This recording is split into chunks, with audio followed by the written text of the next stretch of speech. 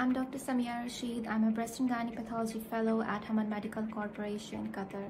We know that most of the clinical decisions are based on pathology reports, and these are liable to misinterpretation.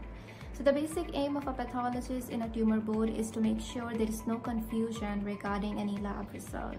But we need pathologist representation more than that. I believe that the presence of a pathologist in different spheres of medicine, from medical research, medical education, and even hospital administration, leads to better and more practical policy making. In the era of genomics and precision medicine, we need pathologists to guide us with more effective specimen acquisition and treatment plans.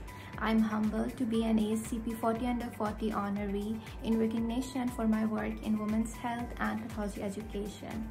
This is something I'm really passionate about, and with my research projects in breast and gynecological cancer, I hope to find better treatment plans one day.